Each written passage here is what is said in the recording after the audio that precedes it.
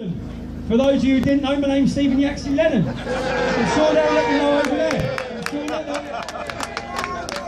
But I was scared, okay? I was scared. I know how people feel. I know why they're scared. They're scared because of their jobs.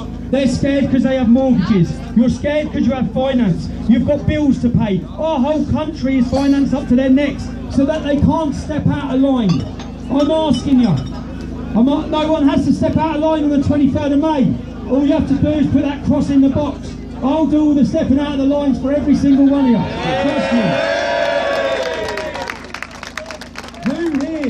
Who here can name your last MEP? You have had 8 MEPs representing you in this area for the last 4 years. Does anyone know who any one of them are? No. One thing I can guarantee you, you have an option on the 23rd of May. When you vote, you'll have Conservative Party, UKIP.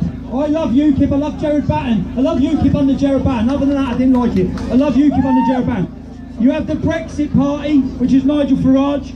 What I can explain, Nigel Farage, I think, deserves a lot of respect for committing his life to fight in the European Union.